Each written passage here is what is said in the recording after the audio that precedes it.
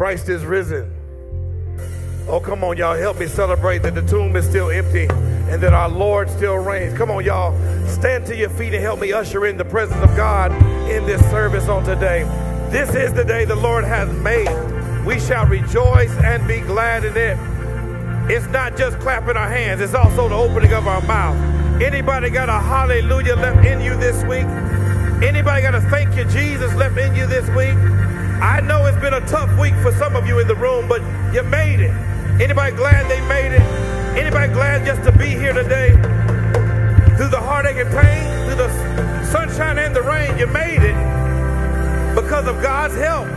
Come on, let's give God praise just for his help, his sacrifice, his grace, and his mercy, his kindness towards us. I'm going to say it again. This is the day that the Lord has made. We shall rejoice. That's a command. We shall rejoice and be glad in it. Come on, saints, help me usher in the presence of God in this place. He woke you up this morning. He didn't have to do that. It wasn't because you were so good. It's because he's so good to you. Come on, y'all. Enter into his gates with thanksgiving, his courts with praise. Be thankful unto him and bless his holy name. For the Lord is good and he's worthy. He's worthy. Has anybody been healed? Has anybody been set free? Anybody been delivered? Anyone's children been protected? Come on, he's worthy to be praised. Anybody got finances they don't deserve? Anybody got movement of these limbs they don't deserve? If it had not been for him on our side, we wouldn't be here right now. So come on and help me bless the Lord. Oh, my soul, and all that is within me, we bless his holy name. Hallelujah. Hallelujah. Hallelujah. Hallelujah. When I think of his goodness and all that he's done for me, my soul cries out. Anybody else soul cry out? Hallelujah to the Lamb of God today. Amen. Amen.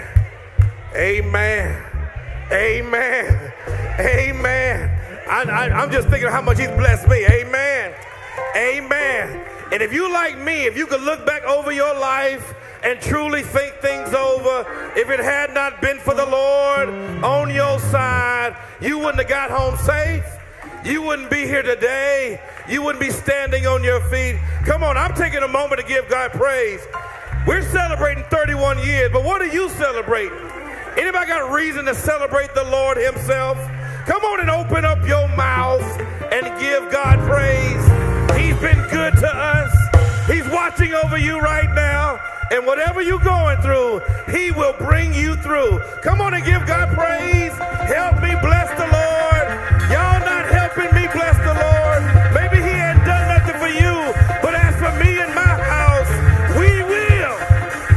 We will.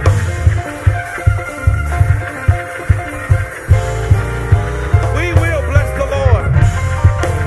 Amen. Every now and then you ought to just bless the Lord. Just because he's good, because of his grace and his mercy. Anybody saved in the house? Where my redeemed folk? Maybe y'all will help me bless the Lord this morning. Where my redeemed folk at?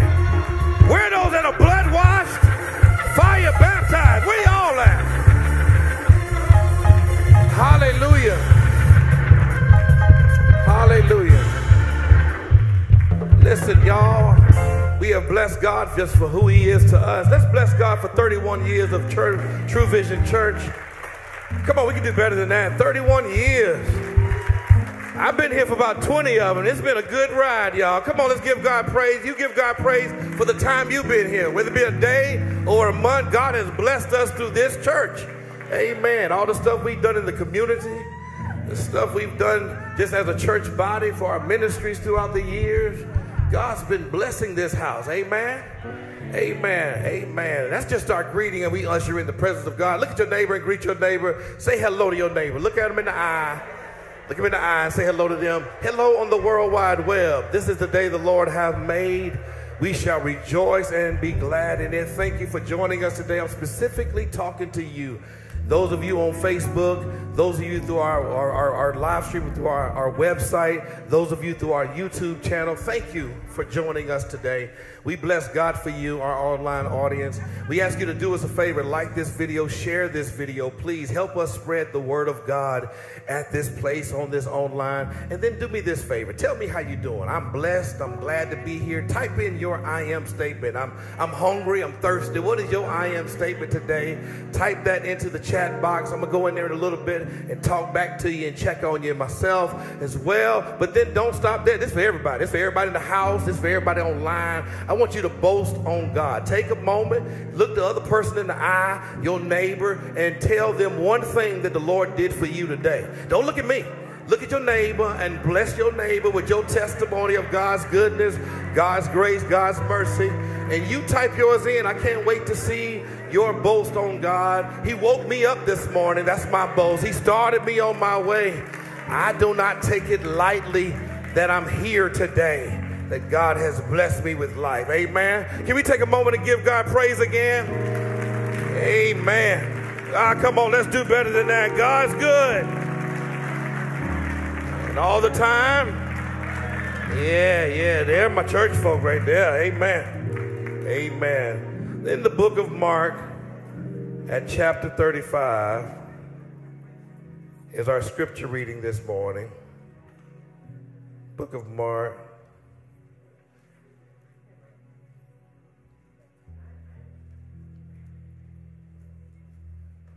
Chapter 35. It's popping on the screen as well. It says this in the New King James rendering of the text. Now in the morning, having risen a long while before daylight, he went out and departed to a solitary place, and there he prayed. That's it. That's the scripture today. Say amen. Amen. Look at your neighbor. Say, neighbor. Every now and then, you got to get off by yourself and have a time with the Lord and pray. Give God praise for his word. Amen. Amen. Can we pray together? And y'all, we're doing an invocation prayer. Here's what that means. We are ushering in the presence of God in this place. Will y'all help me do that? So as I'm praying aloud, y'all help me pray God's presence in this house today. Amen. Heavenly Father, most gracious Master, our Alpha and Omega, our beginning, our end, the author and the finisher of our faith. Lord God Almighty, we bless your holy name. We give you the praise, the honor, and the glory that is due unto you. God, thank you for waking us up this morning. Thank you for starting us on our way. Thank you for food on our table. God, thank you for clothing on our back. Thank you for shelter over our head. Thank you for protecting us and keeping us and watching over my children and watching over my spouse. And thank you for healing this body. And thank you for putting finances in the bank. Thank you for my promotion. And thank you for making a way out of no way. God, this list goes on and on. You've been good to me. And so, God, as I'm here celebrating you, worshiping you in spirit and in truth, I need you at this party because you are the way maker. You are the great I am. And so, God, nothing happens without your hand. So, God, come into this place with us today. Let us feel you in the atmosphere. Have your way in this service today. Let the captive be set free. Let someone find deliverance today. Let someone find a resting place and joy with you today. God, thank you for the founding members of this church. Thank you for our founding pastor. Thank you for the blessing he is. God, thank you for every element of this service. We pray it be pleasing in your sight. God, we give you praise. We give you honor. We give you glory. But God, now we thank you more than ever for that gift of salvation. The one we can't tear up, the one we can't mess up. Bless your holy name. We pray all of this in the matchless name of Jesus the Christ, our soon coming King. Hallelujah. Hallelujah. And amen. Come on and give God praise again. Woo! God is good, y'all. We are a church on a mission. If you were here last week or you watched us online, you probably saw Pastor preach our mission statement. What a blessing it was. If you did not catch it, go back and watch it. I beg you. And we're going to recite our mission statement now. It keeps us focused on what the Lord has asked us to do as a church here at True Vision Church. Let's recite it together. By the power of the Spirit of God, through the preaching and the teaching of the gospel message, we populate heaven while depopulating hell. Teach people to love God, themselves, their neighbors, and equip the saints for the work of ministry, all to the glory of God. Come on and give God praise.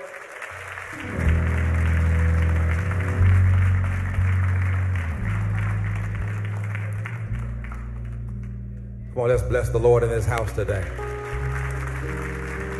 My mic on, I said, let's bless the Lord in this house today. Hey, in case you don't know it, this is the day the Lord has made. Come on, y'all. Let us rejoice and be glad. Come, TVC, you ought to be excited. You ought to be excited. The God who is a loving God, a gracious and kind and merciful God, is the God that watched over us all night. The God that woke us up to hear the clock this morning. What y'all looking at? Look at God. Give him praise. Give him glory. Give him honor in this house. Yeah. Y'all all right? Y'all good? You got to wake up in here a little bit. Look at your neighbor and say, neighbor, I made it through the eclipse. I got some glasses for sale that I didn't use the other day. I'll give them to you on discount. Amen. Everybody getting all excited about this, that, and the other. I'm excited about Jesus right now. I'm excited about his love. Amen. Y'all say amen to the Howard family who's coming. James and Vanessa and the clan. This army. Amen. And we're going to celebrate with Lil Vaughn. Am I saying the correct name right? All right. Who was born on September the 19th, 2023. And we're going to dedicate Lil Vaughn today, all right? Now, how many of y'all been here longer than 5 years, 10 years? So y'all know we don't really do baby dedications. We do what? We do parent dedications. Because the baby can only be dedicated if the parents are dedicated. Did y'all hear what I just said? We're not christening this child. We're not baptizing this child. We're challenging the parents. There we go. Lift your hands, parents. We're challenging them to recommit themselves in the fear and the nurture of the Lord. Recommit themselves and dedicating themselves to live a holy and righteous life before God, that they may then be able to raise Vaughn in that way. Now, you are standing with me because why? We're doing this as a community, right? And so you have a commitment today to continue to pray for it. Look at your neighbor and say, neighbor, we got to continue to pray for it. Support these families, parents, amen, in raising children in the fear and the admonition of the Lord, right? Deuteronomy chapter number 6. Says this, starting at verse number 4. This is what they call the Shema. Everybody say Shema. So you just spoke in tongue. That's a Hebrew word that simply means hear. Good to see you, Brother Howard. It means hear. Listen, O Israel. The Lord our God is one. You shall love the Lord your God with all of your heart and with all of your soul and with all of your strength. These words which I command you today shall be in your heart. Now here's the key. And you shall teach them diligently to your children, and shall talk of them when you sit in the house, when you walk by the way, when you lie down, when you rise up. You shall bind them as a sign on your hand, and they shall be as frontlets between your eyes. You shall write them on the doorpost of your house and of your gates. Y'all, let me give you all of what God just said through Moses. Do life with your children for the kingdom. Amen. Come on, give him praise.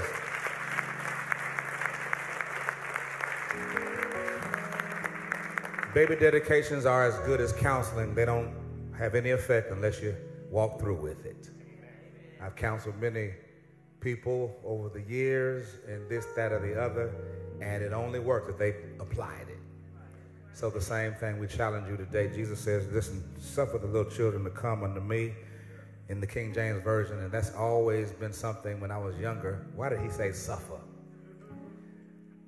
You can't parent unless you go through some suffering. And really what it means in our vernacular is tolerate these children. Sometimes we want to push them aside, put them in the back, leave them alone, never really administer or teach or share with them. Hey, you got to tolerate them, he says. And that means just like we tolerate them, taking them to football practice and basketball practice and track and come on, y'all know what I'm saying? All that sacrifice, and we'll travel to Florida to go see them play basketball and gymnastics and all of that. Hey, we got to tolerate them and suffer them and go through some of the same and even greater things for them to be a part of the kingdom of God. Amen. I have my oil with me now. We're going to pray, and we'll put this certificate. Father and Mom, y'all, come on, y'all center up a little bit. Y'all give them some room. Y'all crowding them. They the ones we were looking at today. Get them in the center. Vaughn, come on, get him down. All right, who all we have? We got godparents? All right, godparents. Do I have to tell you what your role is? All right, you know that already. I'm going to say it anyway. You don't look like you know. Oh.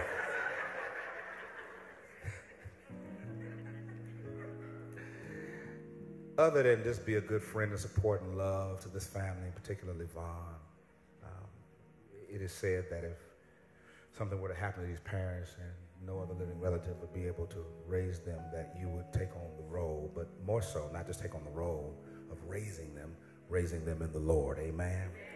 But we, God forbid, anything like that happen, because they got, who you got? Parents? Where the parents? Come on, everybody get close. Everybody, come on, get close. Who the grandparents? All right.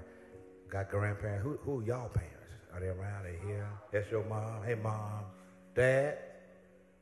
Oh, yeah, but he said, well, come on. Yeah, that's all right. All right, we good. And who are all these other good-looking folk up here? Aunts, cousins, y'all okay? What church y'all go to? I mean, they brought a whole army with them today. We can take y'all in today at True Vision right now. Babe, we got room for you. Let's pray together. Sean, come on up with me, please. Y'all ready to pray? Let's move our hands toward this family today.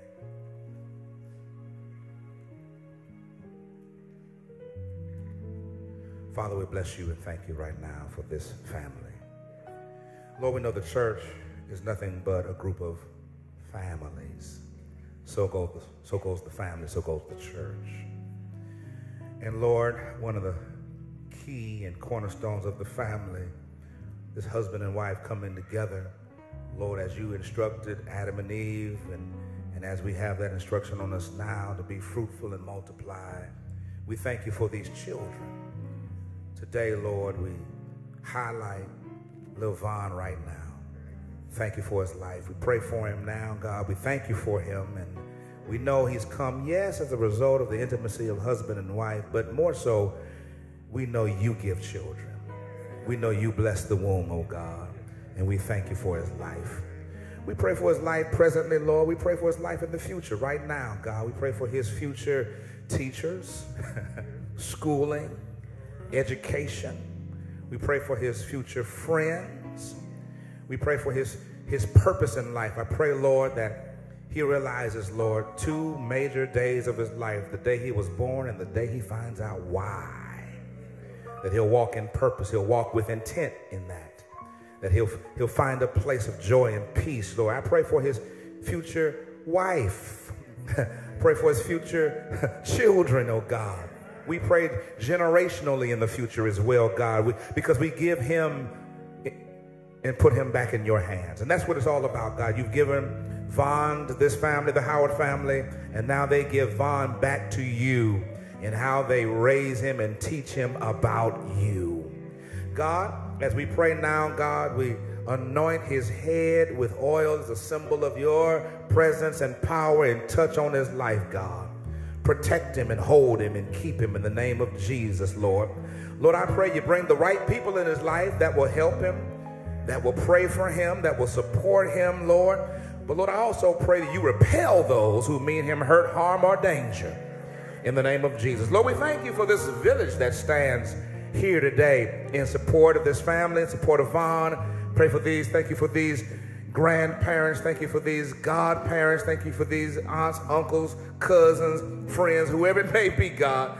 And Lord, we thank you for the church family that stands in togetherness and unity as well, God, as we support this family in the name of Jesus. We bless you, Lord, and we thank you. In the name of Jesus we pray. Come on, church, give the Lord a great amen.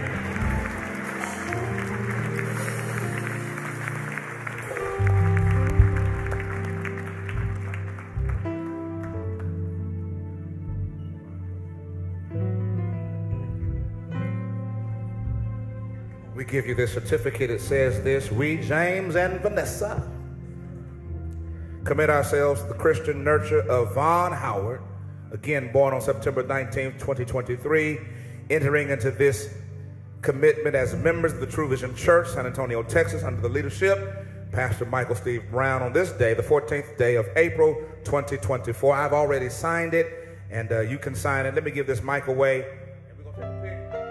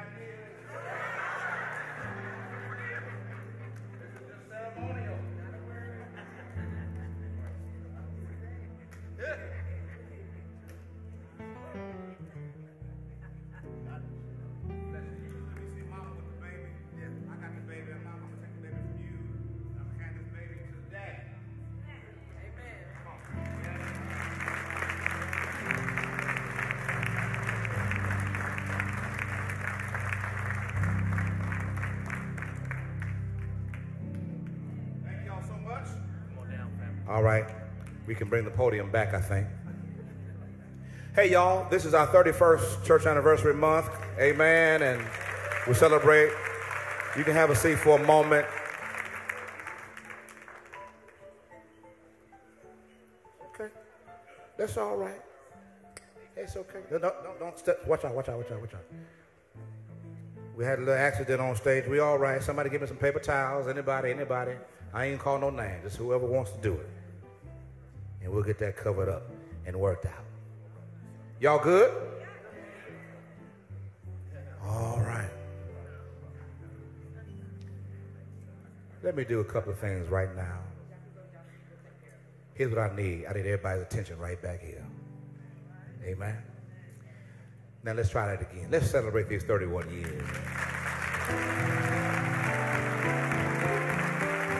Hey. Satan has weapons of mass destruction, and one of his weapons of mass destruction is a weapon of mass distraction. Tell your neighbor, don't get distracted.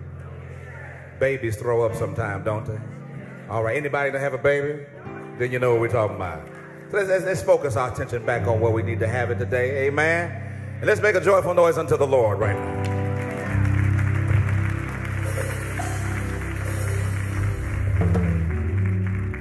Celebrating these 31 years, we have guests in the house, and I'm going to acknowledge them in just a moment. I first want us to know 31 years ago, God used a man by the name of Pastor Gregory Wilson Jones to seed this church, amen, to start this church, to plant this church. He is home with the Lord. But I tell our church all the time, listen, y'all, don't forget about foundation. Tell somebody foundation. We know this church is built on Christ, but yet the Lord uses people. Y'all say amen for our founder, our chief, Pastor Gregory Wilson Jones. Amen? But we also know that he did not do it by himself. There was a group of people. Some of them are with the Lord. I'm going to ask that the picture of their names would come up now. And let's praise God in memorial for those. No, wait. Yeah, there we go. For those. Come on, y'all. Come on. Come on. Blood, sweat, tears, sacrifice. 31 years ago for us to be here and do what we're doing even right now. We thank God for the team. Amen. Tell somebody we can't forget. Hey, listen, the house has to pay attention to the foundation because the foundation keeps the house from cracking and crumbling. Amen. Hey, y'all, let's thank God for those founding members that are with us now. Somebody say, with us now. And many of them are sitting on these front two rows. We praise God for them. And we got a special tribute for them in word. And then we're going to take a picture. If y'all would just give us your time. We're going, oh, stop. Oh, stop.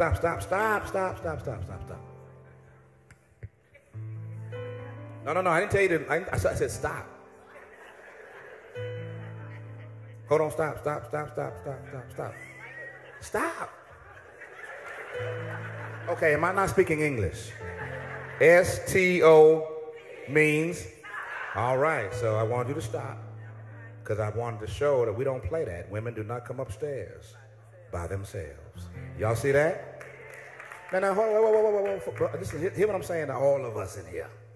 There are certain people that should bring people upstairs. But if you don't see anybody, you see a woman getting ready to come up, I expect any brother close in the vicinity to run to that step. Amen. Now, let me tell all you sisters, the rule here is you don't come upstairs by yourself. So if a man ain't there, you just wait at that little step, be pretty.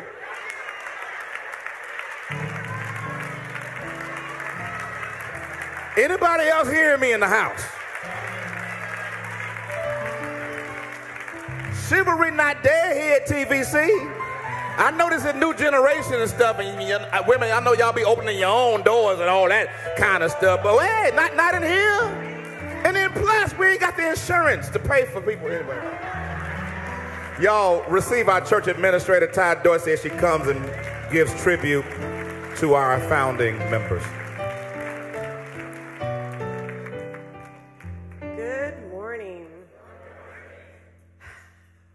About me, I'm Ty Dorsey, I'm the administrator.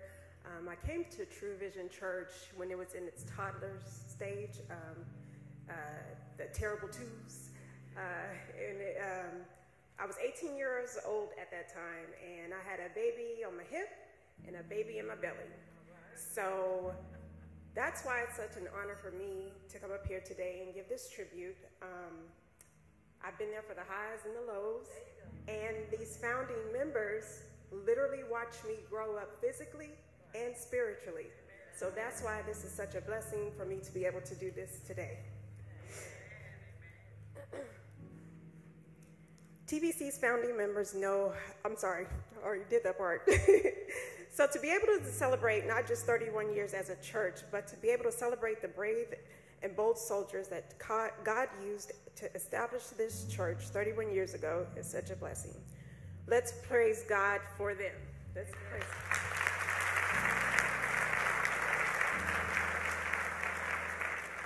To our founding members, I want to give you this gift and words today to let you know that we love you and we will never forget the blessing you are and have been to this church. Our founding members are visionaries, hence the name True Vision. You had a vision that inspired the establishment of our church community. Like pioneers, you carved a path through uncharted territory. You bravely stepped forward to create something new and meaningful. You laid a foundation of unwavering dedication that allows us to continue to build on that same foundation today. With Christ as the cornerstone and perseverance as the mortar, you constructed more than a physical structure. You built a place of refuge, a space for generations to connect with God and each other. Every aspect of this church bears the imprint of your dedication. Your commitment went beyond brick and mortar, though. Through selfless acts, the giving of your time, talent, and resources, you nurtured our church family. Your labor of love is evident in every crack and cranny of our church. And like sturdy pillars, you have anchored our church community. Your unwavering faith, leadership has guided us through sunshine and storms. You are the legacy bearers, the ones whose passion and love for God illuminate the path forward for the future True Vision Nights. For 31 years, your vision has guided True Vision Church, and we stand in awe of your legacy. And today, we wanted to take a moment to let you know that we remember you, both those who continue to walk with us and those that have been called home to glory. Founding members, you have inspired us to live our faith with courage, compassion, and joy. Therefore, your legacy will live on in the fabric of TVC's church identity. Thank you. God bless.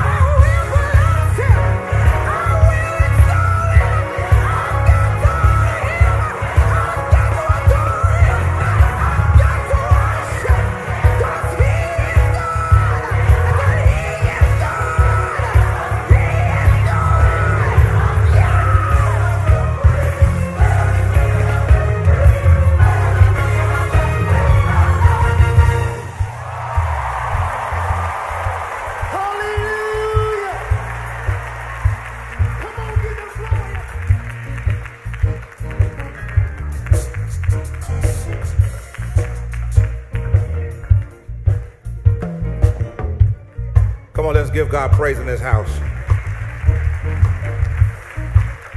Now, y'all know y'all just broke the rule I just set in place. Some of these women came off the stage after dancing without any help. We're going to get it together. So from now on, all dancers, before you dance, position men in place to help you come off this stage. Can we do that? Y'all receive our founding members as they come this way. We get ready to take a picture together. No, not on the stage. All out front. Amen. Amen.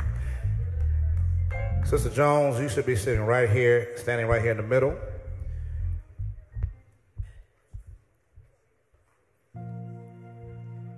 Now, come on, y'all got to balance this thing out a little bit. If somebody, I need somebody on my left side. There we go. Need a few more on the left side. There we go. All right, we're getting it. We're getting it. BK, slide over a little bit to the left. Leave sister, just leave a gap there.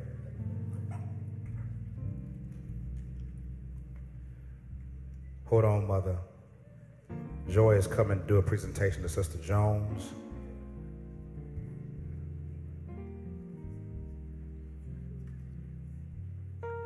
Pastor Jones, come this way. Y'all make room for Pastor Jones somewhere, and then next to Mama Martha. Can y'all do that? All right. You want the microphone? This is my wife, y'all. She gonna...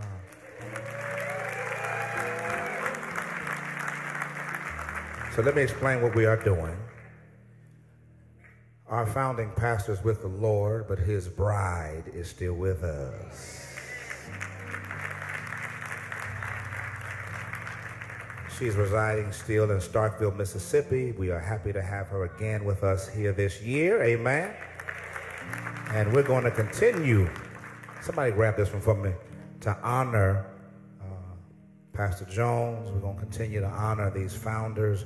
We may not do it the same way every year, but we should never forget where we've come from and how we got here. Amen? So I'm going to come down and I'm going to give this mic to Sister Joy. Can you hand us to a pastor? And she'll do the presentation to Sister Joy. Thank you. Church, the Bible says, charm is deceitful and beauty is vain, but a woman who praises the Lord, she shall be praised. Sister Martha Jones stood beside the founding pastor with courage, with patience, and with love. And we honor her today for that. We thank you for your presence today. We thank you that you stood strong to found True Vision with your husband, Pastor Jones. And we offer this as a token of love from Pastor Michael Steve Brown and the True Vision Church family.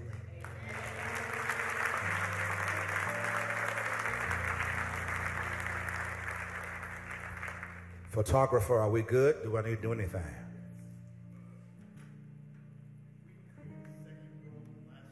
Just the second row.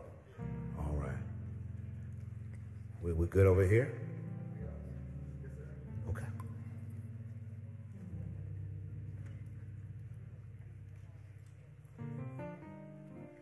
I'm just going to stand up here so they think I'm taller than everybody.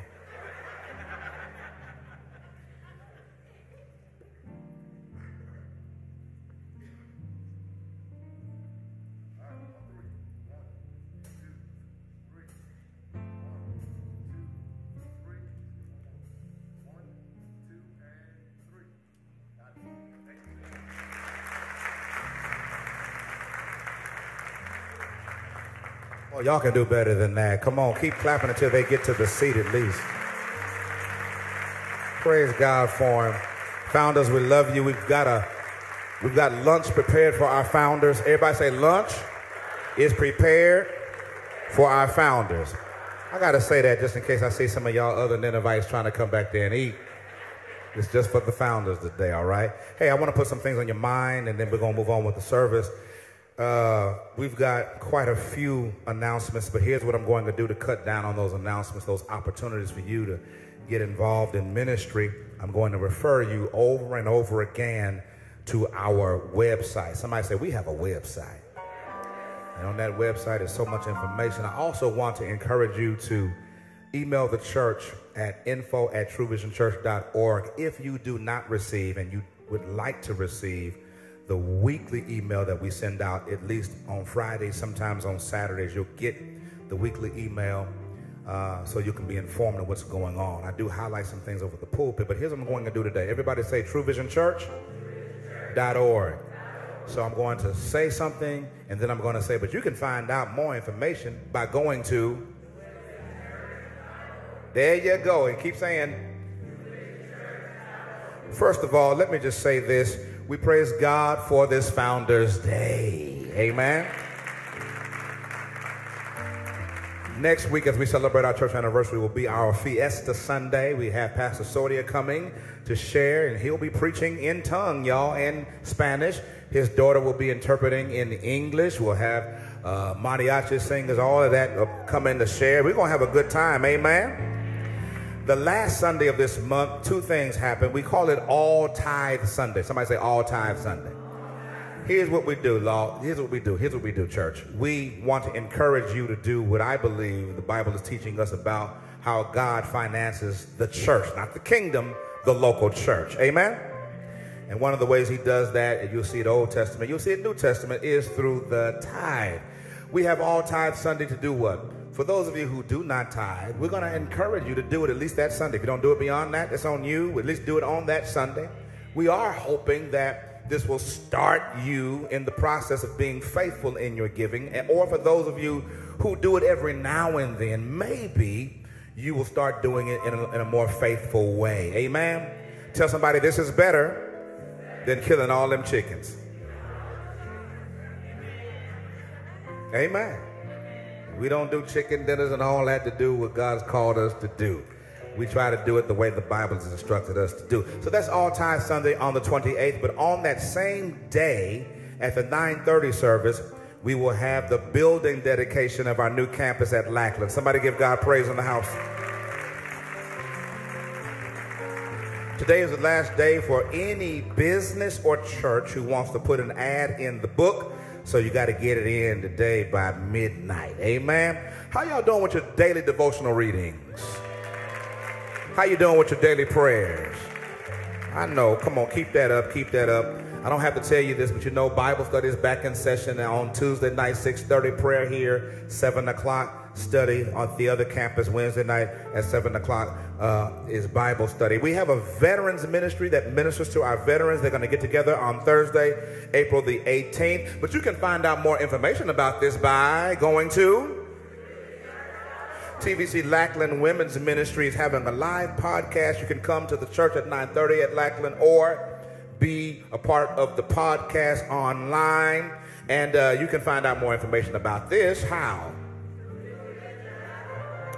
2 classes that are coming up at this campus: Trauma, Reboot, Find Your Purpose in Your Pain. It's a 12-week faith-based course taught by Elder Tracy Barnett, starting on Tuesday, April the 23rd. There is a cost for this class. There's really a cost for the materials for this class. But guess what? You can sign up and pay for this class where? There's another class coming. It's called TVC Counterculture Class. This one's about prayer. Prayer Works, led by Elder Corey Mobley. Sunday, May 5th is the start. It'll be in our Trinity Hall. But of course, you know you can get more information at... Ooh, y'all are spoiled, man. TVC Women's Ministry is hosting an annual spring hat and sundress luncheon on Saturday, May 11th, 11 o'clock a.m. at the newly, I think they did some renovations there or something like that, the Botanical Gardens. It's going to cost $55 per person. But how do you sign up and how do you pay? Now let me help some brother out right now. You've been eyeing this girl in church for the last 3 months. You don't know how to approach her. You're a little scared. Here's what you do, bro. Go to the website. Get her a ticket for the sundress, sun hat, luncheon piece. Amen. And that's how. Now listen, I'm not saying you're going to get her by buying her a ticket. She ain't cheap. She ain't for sale. But I'm saying that might open the door to a conversation. Anybody, women, would y'all appreciate that? Yeah. If a brother gonna come and talk and put his hot breath on you, at least he ought to come with a ticket. Men, husbands, who struggle finding that perfect Mother's Day gift every year. You struggling. You struggling. You sweating already. I just mentioned it. You struggling. Don't go to Walmart and get a vacuum cleaner. Don't do that. Don't get a no pots and pans. Don't do that. Don't do that. Hey, brother, you might want to hook up some other stuff, but here's something you ought to include in your Mother's Day gift. The spring hat and sundress luncheon. Amen? Hook your wife up with that. She'll appreciate that. Matter of fact, she'll appreciate it even better if you get her one and her best friend. I'm trying to help out. Y'all all right? But guess what? You can find out more information about this if you go to... All right, let me go through these last four. Tell somebody TVC high school scholarships. You can sign up. Hey, parents, it ain't a whole lot of money, but if your child will graduate, get ready to go and further their education, we got some money for them, all right? You ain't got to write no essay. We're just going to just give it to you because we love you like that. But you got to do what? Where? High school graduates, we want to honor you on May the 26th, but we got to know certain things about you, so you got to sign up where? We're getting ready for our Praise in the Park. It's going to happen Sunday, June the 2nd, but guess what? We need some people to volunteer, and how can you sign up to volunteer? Come on, give God praise for the announcements today. All right. We have a young man who's going to come and share the word of God with us today to help us celebrate this month as it relates to our 31 years. He's special to us in this sense. He is the son of our founding pastor. Y'all give God praise. I met him about 27 years ago, 1998, here, True Vision Church. He was in San Antonio. He was at Lackland Air Force Base. He was training. He was wrestling with a call to preach. He told me the story. I forgot about it. Y'all, look at that nice looking fine pastor up there, boy. I'm gonna get back to that weight one day. To my figure one day. If y'all quit bringing me cakes and pies, I'll get there. Here it is, though. He told me the story. I forgot about it. He said he was wrestling with a call to preach. And he talked to his father, our founding pastor. He said, hey, go talk to Pastor Brown. And he said he came and talked to me, and I gave him this advice. And y'all tell me if it sounds like me or not. I told him to run and resist this as long as he could. I guess I must have been in a bad state on that day, man. I must have been going through some stuff. I would still give you the same advice today. He's been preaching for 21 years. He's the associate pastor of the Progressive Baptist Church in Mesa, Arizona. Amen, where the pastor is Juan Brown, my cousin Juan Brown. I'm joking, he ain't my cousin. But he's here with us to share the word of God. And it is awesome for us in so many ways to see the fruit of the seed that his father and our founding pastor planted years ago come to fruition. Amen. Y'all, let's praise God for Pastor Ray Jones. Let's challenge and charge him. Pastor Jones, preach the word. Pastor Jones, preach the word. Pastor Ray Jones, preach the word. And do not be afraid of our faces. The next voice you will hear after our wonderful praise team will be the voice of God speaking through the person and personality of Pastor Ray Jones. Come on, y'all stand on your feet. Stand on your feet. Hold on. Stand on your feet. Everybody stand on your feet. Do like this. Come on, play something, band. Do something. Now do this. Do this. I'm showing y'all how to praise dance. Next time the praise dance team get up here, we don't just sit and watch them praise. We gonna praise with them, amen? And I want you standing on your feet right now because we didn't come for a performance. They're not performing for us. They're leading us in praise, amen? So if we got to be lifting our hands and opening our mouths and putting our hands together and moving our feet a little bit, let's give God praise in this house. Y'all ready? Y'all ready? Y'all ready? Let's do it! Praise the Lord, everybody. Just give God a wave offering and just say, Jesus, I love you. Thank you for loving me. When I didn't even know how to love myself, you still love me. Amen? All right. Thank you, Father. We worship and adore you right now. We need you more than ever. We're just so thankful. So we want to lift you up in this moment. Millions of words can't describe. Come on, praise team. Millions of words can't describe. Yes, sir. That feeling I have down inside. It's hard to explain. So I'll simply say these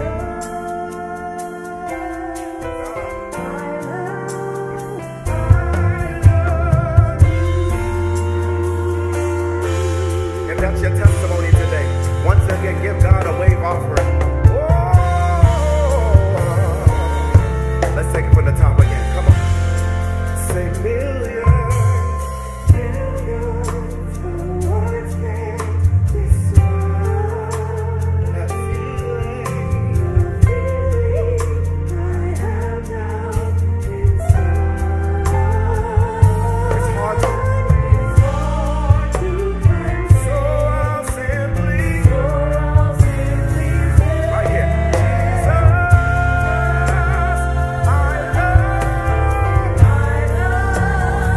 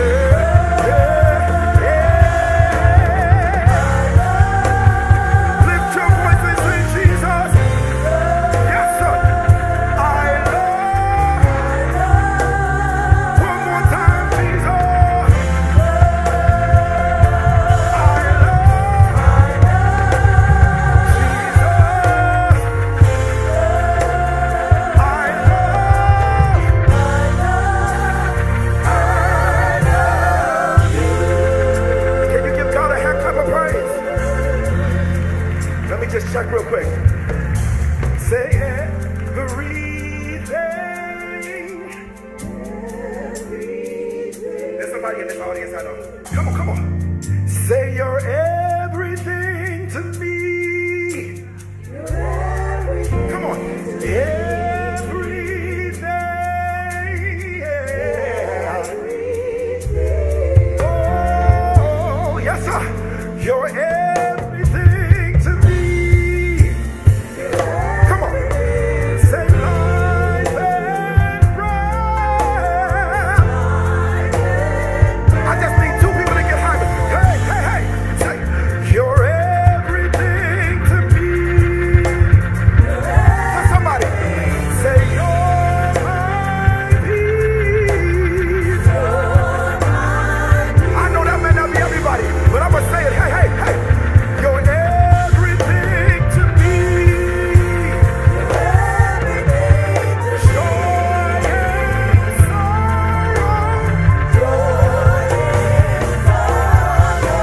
Hey, hey. You're everything to me. That's my favorite part. Hope for tomorrow.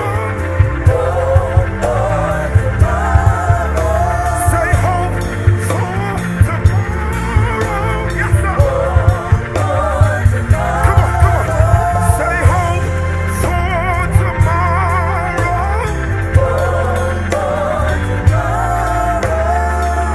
Hey, you're everything to me.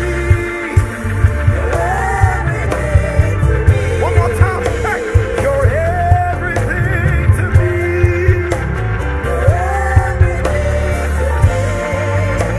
You're everything to me. One more time. Come on, lift your voice. You're everything to me. If you're everything, let's go a little higher. Can we lift your voice and repeat after me? Master.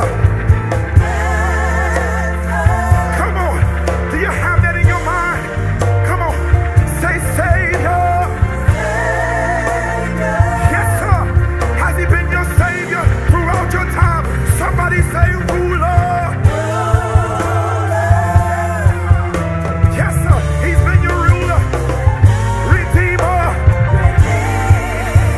Come on, I'm going to go a little further because somebody may have needed him in the past. Say provider. Yes, sir. In those times when you were down, he was your shelter, your shelter. Y'all gotta get it. Come on. Somebody say healer. Say healer. Say healer. Say healer. Say savior. Say savior.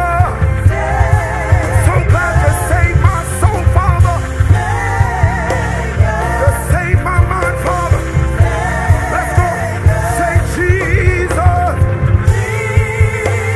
Say Jesus. Say Jesus. Call on the name of. Call on the name of. Call on the name of. When you're broken hearted, just say.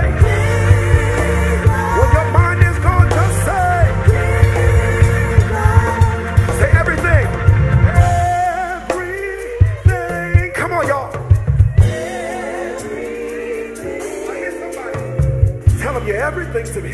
You're everything to me.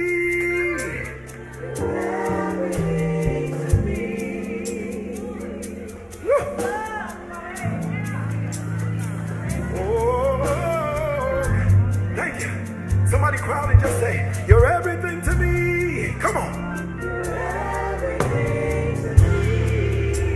Even in my brokenness, Father, when I had nothing to say, when the people started talking about me, and I still had to lift you up, you know what I told them? You're everything. Can we just cry out and say, thank you, Father? Come on, come on, let's lift it up in this place. Build us up, musicians, come on, come on. Come on, praise it, let's Let's go. Say, Master. Yes, sir. You can still praise him. You can still worship him. Say, Healer. Come on, come on. Don't let it stop now. Don't let it stop now. Say, Ruler. Yes, sir. Oh, Redeemer. Let's go a little harder. Come on. Somebody out there that knows. Say, Jesus. Say, Jesus. Say, Jesus. Jesus. Say, Father. Father. Look, I need you. Father. When I'm lost, Father. Everybody just say everything.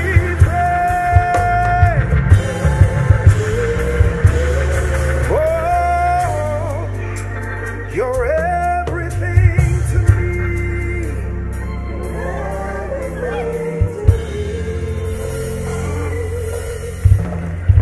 Bless the Lord, church. Bless the Lord, church. Join with me in a word of prayer. Lord, we thank you. Lord, we thank you for 31 years. 31 years of worshiping you. 31 years of serving you. 31 years of powerful preaching and teaching, but also 31 years of living, breathing, and walking in the name of Jesus. Lord, this church means so much to so many. Lord, we ask that you would first of all, Lord, we thank you for being faithful to us.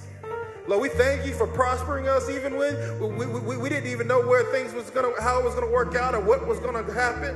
Lord, you came through every single time. Lord, we know that you brought us a long way from a living room to this large place. But Lord, we ask that you would just continue to be the faithful God that you've been from day one. Lord, as I share your word today, Lord, tie my tongue to truth. And Lord, let me not just share the ideas and opinions of my mind, although they may be brilliant. They are no more brilliant than your word. Lord, Holy Spirit, have your way. Anoint this time in this season, in this place, right now for this moment. We pray this today in Jesus' name. Amen. If you could turn your pages and position your devices to John chapter 13, verse 3 through 17. John chapter 13, verse 3 through 17. It's a common passage of scripture. Many of you may know this story. I pray that I give you a fresh approach. We want to give honor to God, who is the reason why we're here. He's the reason why we worship. We want to honor my father, the founding pastor of this wonderful church. I'm proud to say that because he was surely proud of you. I want you to know he was proud to call this place where he planted his greatest seed. And I'm grateful for him. Grateful for my mother who is here with us today. We're grateful for all the founding members and charter members of the church. We're grateful for all of you. And I'm grateful for the legendary and elusive pastor, Michael S. Brown. Amen. Amen. Amen. Our kids are going to be telling stories about him one day. Amen. All right. All right. All right. And also to this wonderful people. The True Vision Church. God bless you. All right, I won't be before you long, but it will be strong. I also want to let you know my best friend in the entire world lives in San Antonio, Texas. Steve Hall is over there with his wonderful wife. Wave your hand, wave your hand. They came to support us today. Amen. We're grateful for them. We're grateful for them. Y'all make sure y'all say hello. Make an impression because they do live here. Amen. All right. Verse 3, Jesus, knowing that the Father had given all things into his hands, that he had come from God and was going back to God, rose from supper. He laid aside his outer garments and taking a towel, tied it around his waist.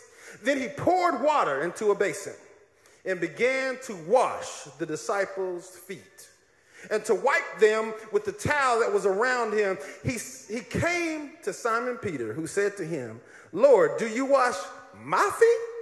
Jesus answered him, what I am doing you do not understand now, but afterwards you will understand. Peter said to him, you shall never wash my feet.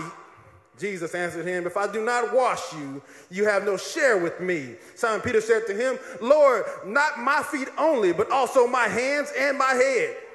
Jesus said to him, the one who has bathed does not need to wash except for his feet, but is completely clean. And you are clean, but not every one of you. For he knew who was to betray him. That's why he said not everyone was clean. When he had washed their feet and put out on his outer garments and resumed his place, he said to them, do you understand what I have done to you? You call me teacher and Lord, and you are right, for so I am.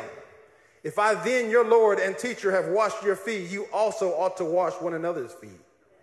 For I've given you an example that you also should do just as I have done to you. Truly, truly, I say to you, a servant is not greater than his master, nor is a messenger greater than the one who sent him.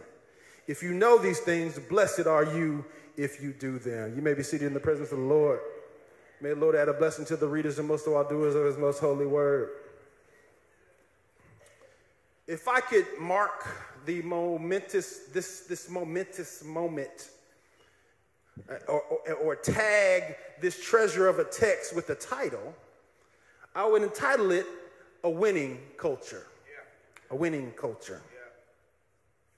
Many of you know, if you're basketball fans, this year was unique because I actually was more excited about women's basketball than I was about men's basketball in the NCAA tournament.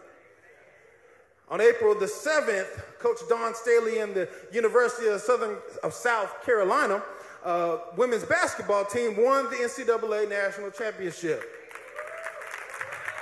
Oh, I see we got some fans. All right. Now, they defeated a worthy opponent with one of the best players in women's basketball today. Now, South Carolina was undefeated for the entire season. 38 straight wins. Now, I'm not a South Carolina fan. Go Vols. I'm not. But I'm a fan of winning. And anytime I see a team that's winning, I want to know, how are you winning? What is your secret to winning? Because I want to be winning. I don't know about you, but I want to be winning. So what is it? This is impressive to me. Now, like I said, I'm not a South Carolina fan, but regardless, this is impressive. This makes me even more impressive that this is their second championship in a row. And what also arrested my attention about this team is that they lost all 5 starters from the year before. So last year's main team wasn't even there. And yet, even with the loss of 5 starters, they had an even better undefeated season and yet won another championship against a tougher opponent with better players. See, many people give the credit to the coach. God bless her, and she deserves some credit. But let me just tell you, there's something greater going on here. And that this type of winning comes from something that I call a winning culture. Now, what is a winning culture? I'm glad you asked. A winning culture is when everybody, from the bench to the starters, to the stars, to the coach, to the water boy, to the guy who sweeps the floor every practice and every game. It's when perfect practice, consistent character, dynamic discipline, and accurate accountability are no longer a dream or a goal, but a way of life. They don't have to be convinced. They're already convinced they're winners. In a winning culture, a team is bigger than any star. A team is bigger than any coach. In a winning culture, a team is not fighting for victory. A team is fighting from victory. In a winning culture, everyone in the team wakes up every morning convinced they are winners. No one has to provoke them. No one has to push them. I already know I'm a winner. So in a winning culture, everyone on the team go to bed confident every night, sleep well, knowing that regardless of the difficulties of the day, I'm a winner. Regardless of the sadness of the season, I'm a winner. Regardless of the challenges, the changes in my life, I am a winner. And no one can convince me otherwise. In their heads, they're winning. In their hearts, they're winning. And those winning heads and those winning hearts lead to hands that do the work. In our passage today, Jesus is with his disciples just before he's crucified. And you have to look at that context before you can really fully understand what's happening here. See, on our side of this context, we're looking back at the cross. In this situation, he's looking forward to it. Jesus shows and teaches his disciples the core values of a kingdom-winning culture because they're about to experience something that's going to change them for the rest of their lives. In this passage, Jesus exemplifies and personifies and embodies two kingdom essential values. They're very simple, but I promise you it'll be helpful if you take them into account. Number one is to keep it humble. Number two is to keep it holy. Keep it humble and keep it holy. I want you to look your neighbor square in the eye, and I want you to gather up the biggest smile that you can. And look at them square in the eye and say, you look better that way, amen. You look better. And tell them to keep it humble and keep it holy. All right, that's where we're going today. Don't take my word for it, take the word for it. It's right here in the passage. Verse 3, he said, we're talking about keeping it humble. Keep it humble. Verse 3, it says, Jesus, knowing that the Father had given all things into his hands, and that he had come from God and was going back to God, rose from supper, and he laid aside his outer garments, taking a towel and tied it around his waist. He looked like a servant. And then he poured water into a basin and began to wash the disciples' feet and to wipe them with the towel that was wrapped around them. See, let me just tell you something. Jesus, he didn't just do humility. He personified it in every way. Even looked like a servant by wrapping that towel around his waist. Jesus is the perfect example of humility.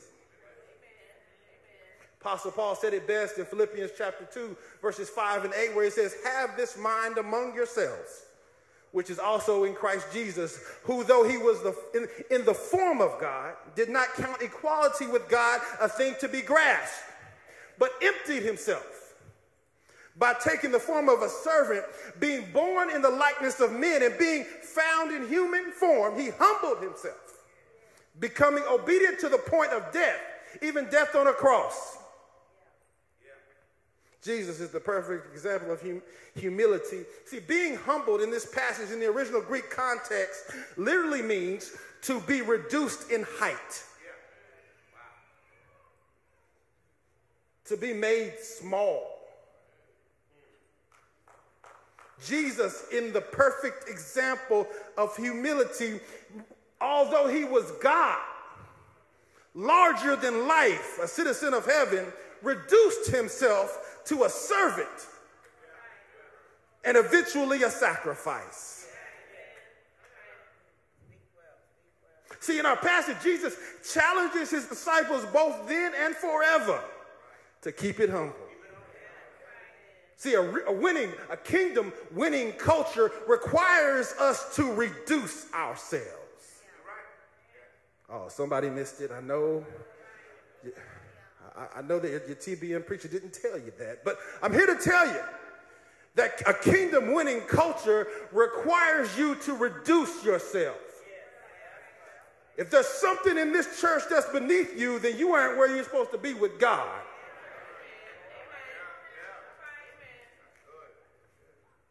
Reducing ourselves to a servant, a slave, prepared to meet the smallest needs of others, even at the sacrifice of yourself. Reducing ourselves to a servant or slave, prepared to give our lives so others may live and live more abundantly.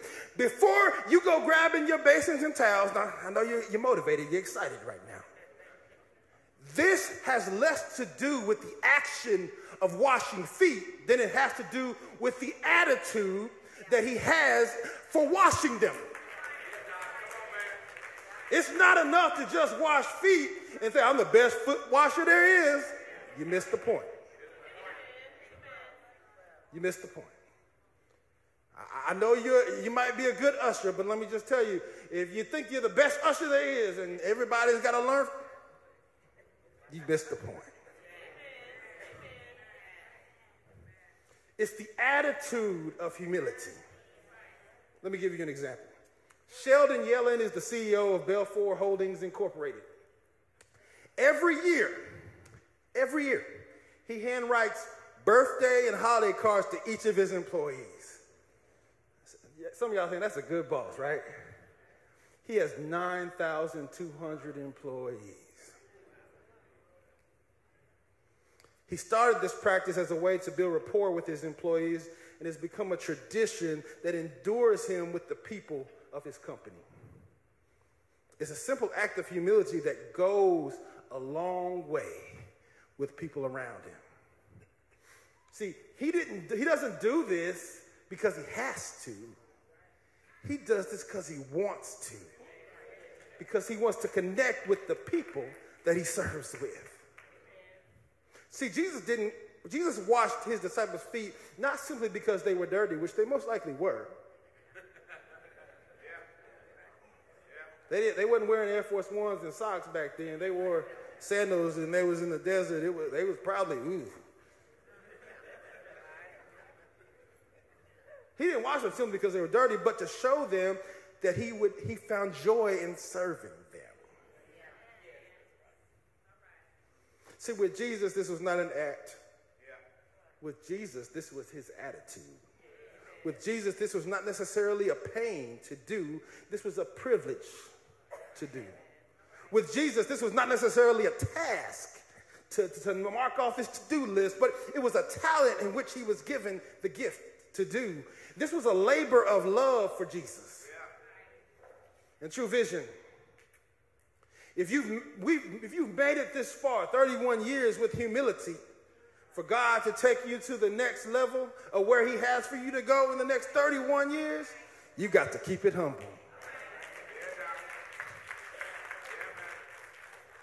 Be willing to serve your brother and sister even at the cost of yourself, knowing that the only gain I can have in this life is from Jesus.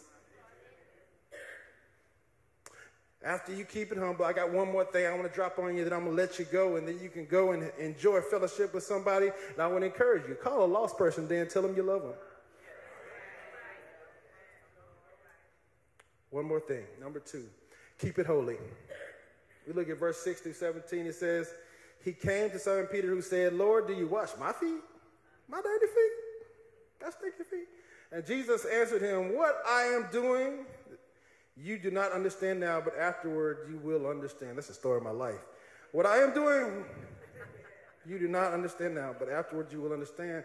And Peter said to him, you should never wash my feet. And Jesus answered him, if I do not wash you, you have no share with me. Simon Peter said to him, Lord, not my feet only, but also my hands and my head. I like Peter. Jesus said to him, the one who has bathed does not need to wash, except for his feet, but is completely clean. And you are clean, but not every one of you. For he knew that who was to betray him. And that is why he said, not all of you are clean. Verse 12 says, when he had washed their feet, he put on his outer garment and resumed his place. He said to them, do you understand what I've done to you? You call me teacher and Lord, and you are right, for so I am.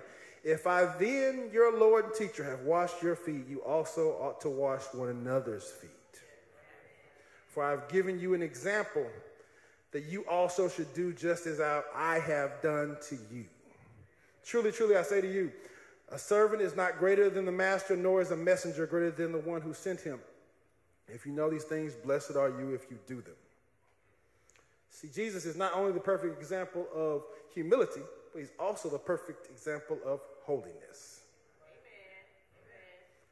See, the purpose of this perfect pedicure from the Prince of Peace was not necessarily to clean feet, but to ensure that his disciples had clean hearts and clean hands. See, the conversation with Peter here sparks off an object lesson that this lesson is on holiness. See, if you realize that every time you do a humble thing, and it will open up a door for conversation. When you're acting in humility, then you open up a door for conversation. Now, I want you to think about it. He's talking about holiness here. Now, I'm going to tell you, for some people, holiness is a scary thought.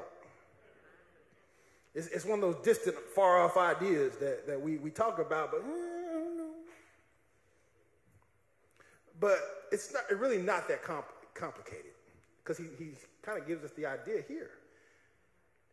It's complex, but it's, listen to it. Do you ever set aside time for a specific purpose? Yeah. If you're a parent like me, you might tell your kid, as I tell my daughter this all the time, I just need 1 hour when I get home. Don't ask me nothing. As long as everybody breathing. Just give me 1 hour. After that, I'm jump back in it. We're going to be good, but just give me 1 hour. Or maybe you have a specific time of the year that you take time off and go on a vacation or spend some personal time or enjoy something that you like to do. Or maybe you just have some special plates that you use for Christmas or holidays. Something that your grandma gave you, or some silverware or something. So when we hear the words like holiness and sanctification, we might think of saintly people who never fail or don't do anything wrong. But that's not what it means. When he's talking about being holy, and when the scripture encourages us to be holy, it literally means to sanctify, means to make holy or be made holy. Holiness refers to a separation, moving further from the world and closer to Jesus. Further from the world, closer to Jesus. In the Old Testament, Israel was called a holy people because he was moving them further from everybody else and closer to him. In the New Testament, Christians is based upon the faith that the Christian would set their life aside for God's purpose. God doesn't just want your Sunday mornings. He wants your life. And he wants you to give it to him so that he can change your life and be the very core of who you are. God wants our lives to reflect Jesus so that we can look more like him every single day. God wants to use our lives for his purpose as a light in this dark world. See, this is the sanctification. This is the idea of being made holy in Jesus. See, this is how he makes us holy. See, God is concerned not only with your status in regards to salvation, but also with your state in regards to you living the abundant life in which he's given you. And you can only do this if you follow him. See, holiness sounds scary to some people, but it doesn't need to sound scary. But to the average American, it sounds scary. Our tendency is to say that holiness is something that is for the isolated halls of a monastery somewhere with a whole bunch of monks. Holiness appears to needs organ music. Holiness appears to need long prayers. Holiness appears to need incense and religious sounding chants. For some people, they don't even think it's even relevant for today. It's almost as though holiness is a private way of life for a special group of monks, missionaries, and martyrs. But nothing could be further from the truth. Look at the passage. Look at the passage. Initially, Peter does not want Jesus to wash his feet. Some of y'all understand. If Jesus came in here now and without any warning and asked to wash some of y'all's feet, hold up a second. Let me go to the bathroom real quick.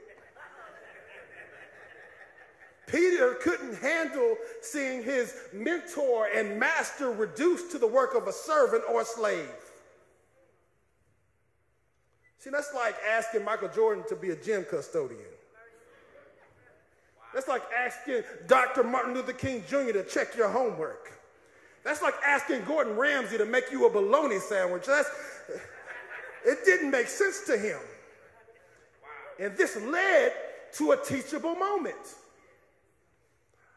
You're not going to wash my dirty feet, my stinky feet. You're not going to wash my feet. This led to a teachable moment. See, here's the thing, acts of humility. See, everybody always praying, Lord, use me, Lord, use me. But when it's time to serve, man, I'm busy. Lord, use me, Lord, use me. And when the pastor gets up here, I need some people to work the parking lot.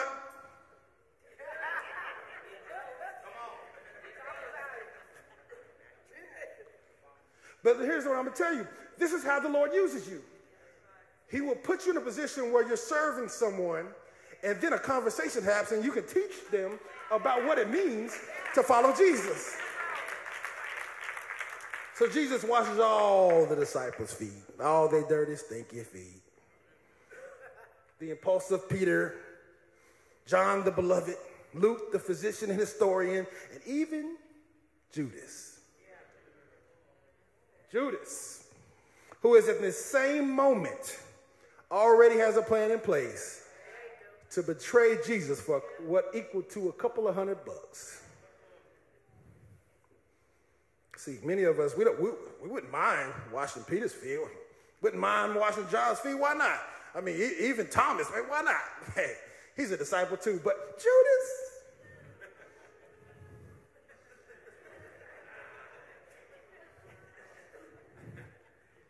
I like verse 7. It says, what I am doing, you do not understand now. But afterwards, you will understand. See, in that moment, he was no longer referring to humility. They got that part of the lesson when they got their feet washed. Jesus was talking about holiness. See, let's break it down. Peter was about to deny Christ, cut someone's ear off, and cuss a whole bunch of folks out. Sometimes I feel like Peter. And then Judas was about to betray Jesus with a kiss and give him up for what equated to a couple $100.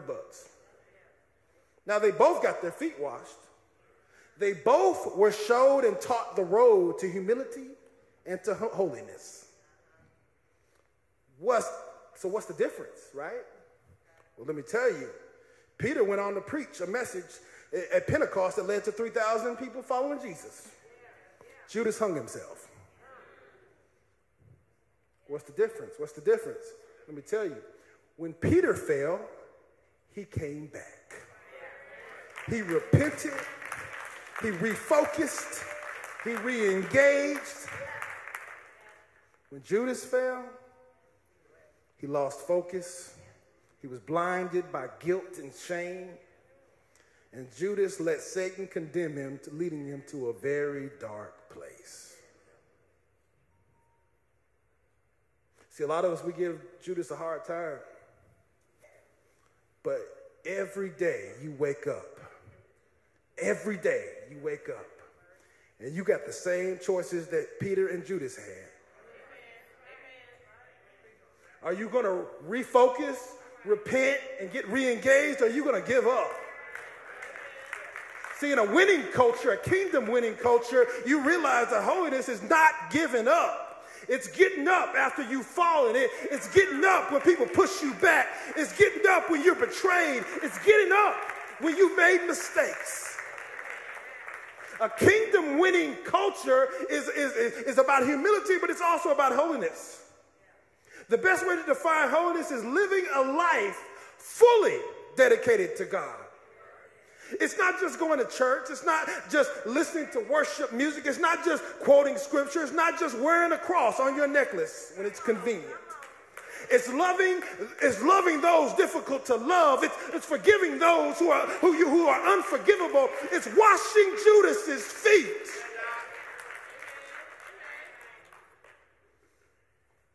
See, the best way to explain this, I know we got some parents in the house, and I know you bought gifts for your kids on Christmas And there's nothing more upsetting when you buy a gift for your kid on Christmas and you didn't look at the fine print on the box and it said, and you missed these words. These words will destroy a kid's Christmas. Batteries not included. You gave him a toy, but you didn't give him the power to work the toy. And now everything's closed and they gotta wait, looking at you in a sad face.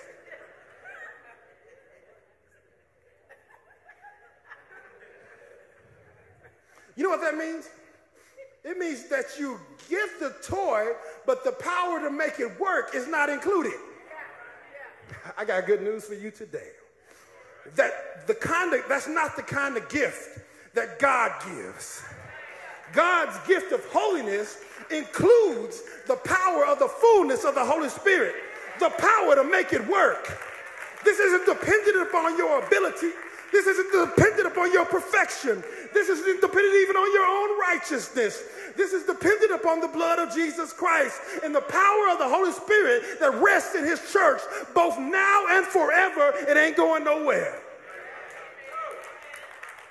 This is his church, not yours. Truth is, you made it this far with humility, and you're going to get to the next place with keeping it humble, but you've also made it this far with holiness, and you're going to get to the next place keeping it holy. And I'm here to tell you that you got to keep it humble. You got to keep it holy. And I'll drop this on you, and I'm going to let you go. I promise I'm done this time. A kindergarten teacher was walking around her classroom while her students drew pictures. And one little girl, she was scribbling so intently, man, she was excited, just, she's just going at it. And the teacher was confused. She asked her, "What are you drawing? What are you drawing, little girl?" The little girl looked at her and said, "I'm drawing a picture of Jesus." And the teacher said, "Baby, let me give you, I hate to tell you this, but nobody really knows for sure what Jesus looked like." And the little girl, without missing a beat, just drawing her picture, she didn't even look at the teacher. She looks at her, she said, "They will in a minute." As I go to my seat, I want to draw a picture of Jesus. Somebody said, "I don't know what Jesus looks like." Well, you will in a minute. Because he personifies humility and he expects his disciples to do the same. He embodies holiness and he expects his disciples to do the same. And he gives you the power to do it. So keep worshiping, church. You don't have to be perfect because Jesus is the cure for your calamities. Keep serving, church. Your Jesus is the balm for your bruises. So keep leaning on one another in love and faith. Jesus is the joy for your journey. So keep loving on one another because he's the forgiveness of your faults. So keep cheerfully giving and sacrificially giving because he is the salvation for your sinfulness. He promised us power, he promised us purpose, he promised us presence, and he promised that he'd never leave us nor forsake us. See, Jesus lived perfectly, died horrifically, rose victoriously, and he sits comfortably at the right hand of God, preparing a place for us even now. He's preparing a place for you and for me. If you don't know what Jesus looks like, you will in a minute. All we do is win, no matter what. The kingdom culture is a winning culture. Keep it humble, keep it holy, and I promise you, he won't let you down. Amen.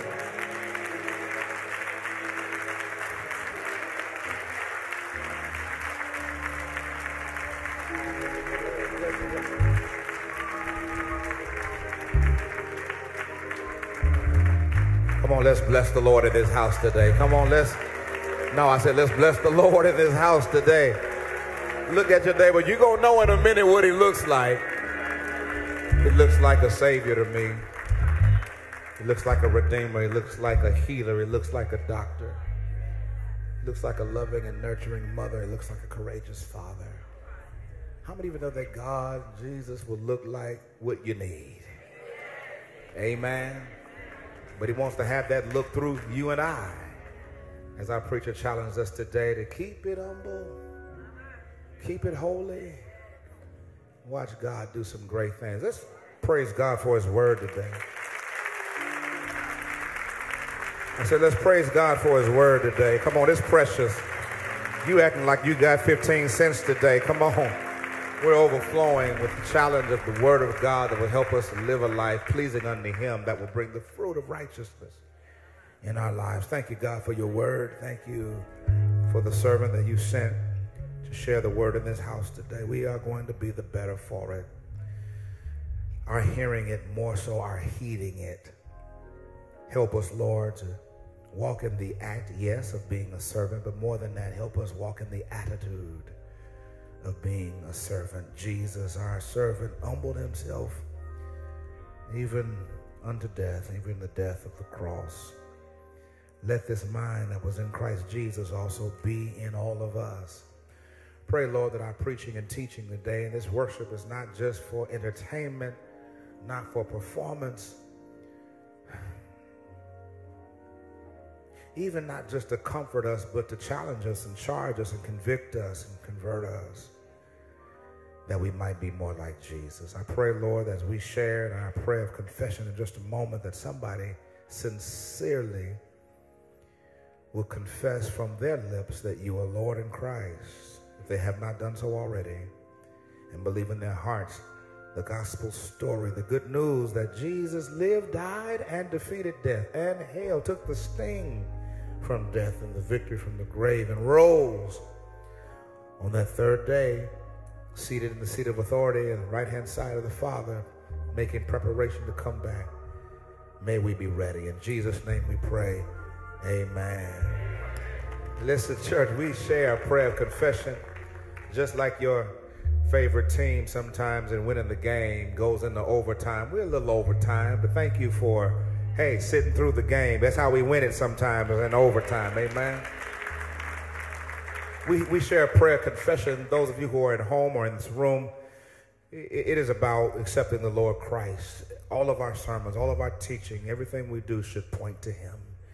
Even when there's a little light on us, as I have like 20 lights on me right now.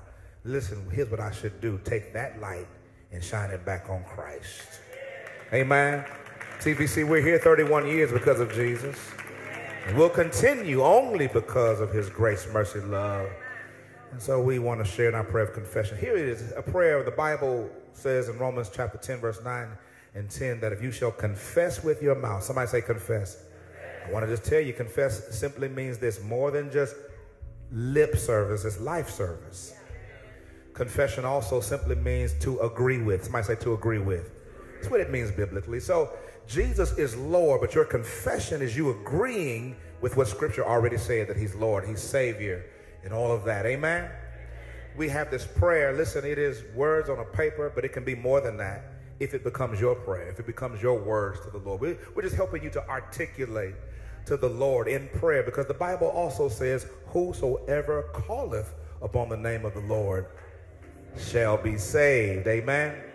So this prayer goes, listen, we want to know if this is your first time sharing it, if this is your prayer to God and you're asking him to save you. We want to know about it. Now, don't get me wrong, it's between you and God first, but it's also should be shared with us. Why? Because once you accept the Lord as your Lord and Savior, you become a part of the kingdom of God.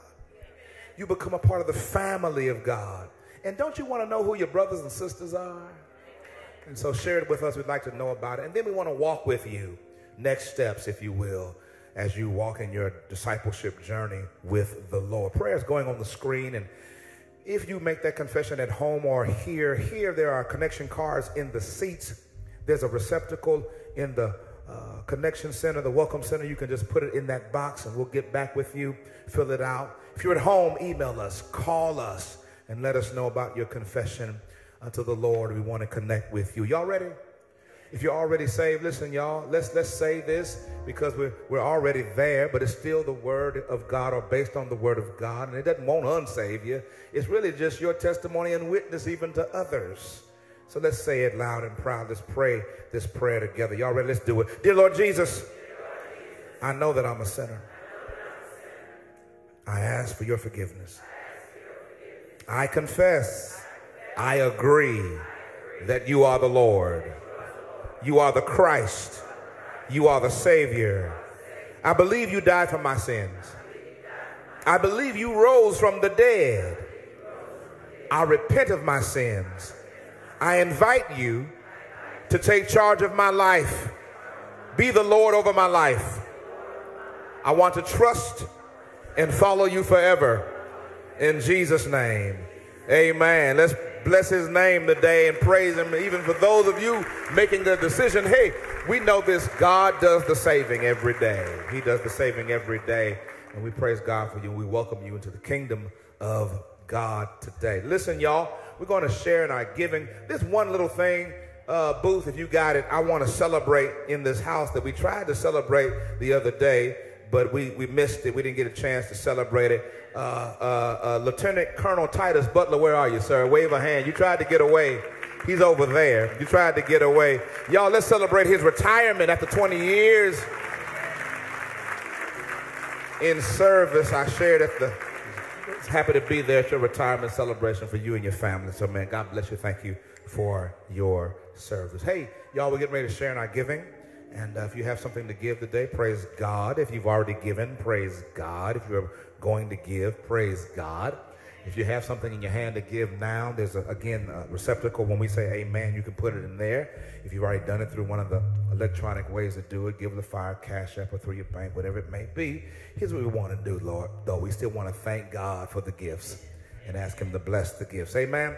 So even if you don't have anything in your hand, maybe just hold up your hand in a form of giving. Father, we bless your name. These gifts we give unto you today, we give them, Lord, in this way. First of all, because you told us to give, so we're obedient. And then, Lord, we give them on purpose. We give them intentional. You said, Lord, as we have purposed in our heart, yet the teaching is as a farmer sowing seed. So as we sow the seed of these gifts today, we also give with expectation, only because you said we could. You said you would open windows of heaven, pour out a blessing. We know farmer, when he sows a seed, he always looks for growth and fruit to come back. So we give with expectation. We give with the attitude of gratitude, not sadly or madly, not out of necessity, not grudgingly, but we give hilariously, happily. We give cheerfully with the right attitude. Take these gifts, bless, break, multiply them for the kingdom of God. In Jesus' name, let the church say amen. Now, here's what I want everybody to do: to hold still and freeze. Because I accept the founders. I want to lead them out, and I don't want them to get caught up in the crowd. So come on, lead them out now. We've got some cornbread on the other side. Or maybe some fish and chips. I don't know what Jesus is going to provide today. Y'all say amen again for our founders. Those of you who don't need assistance, go ahead and walk. Lead them out. Lead them out. Calvin, come behind with the rear, okay? What can I sing today? What were you playing earlier?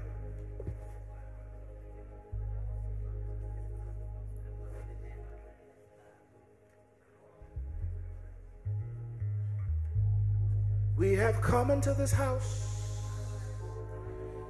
I know we're getting ready to leave. Gathered in his name to worship him. Y'all remember that song? We have come into this house. We have gathered in his name to worship him. To worship him. One more time. We have. I gotta take y'all back to church, huh? Gathered in his name to worship Christ our Lord. Oh, worship him, Christ. Everyone standing, your hands lifted, head lifted toward heaven. The Bible says we look unto the hills, but our blessings don't come from the hills, they come from the Lord. But that's the posture. Let's look up to the Lord, receive this blessing. The Lord bless you. The Lord keep you. The Lord make his face to shine upon you The Lord be gracious unto you. Lift his countenance upon you. May the Lord give you his peace. Receive this in Jesus' name. Amen. Amen. Receive it in praise today. God bless you. Go in peace. To worship Christ. To worship Christ.